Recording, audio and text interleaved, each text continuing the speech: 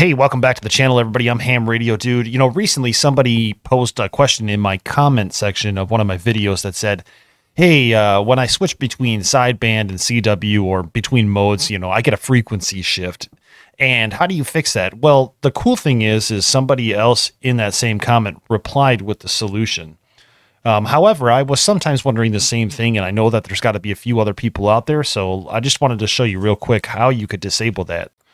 Currently, you can see I'm on 14.328, which in this example, I would be upper sideband and doing single sideband.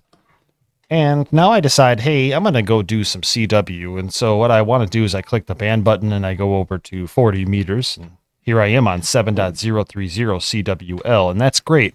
But now if I switched over to upper sideband or lower sideband here, there's an auto shift of the actual frequency being used. So how do we prevent that?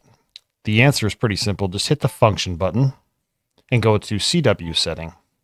Under the CW setting, there's this mode CW. We'll want to make sure that that is actually select. And after you select it, we're going to go down to, there's going to be two options. First one is CW auto mode, which you might have to page down to find. And we're going to turn that on.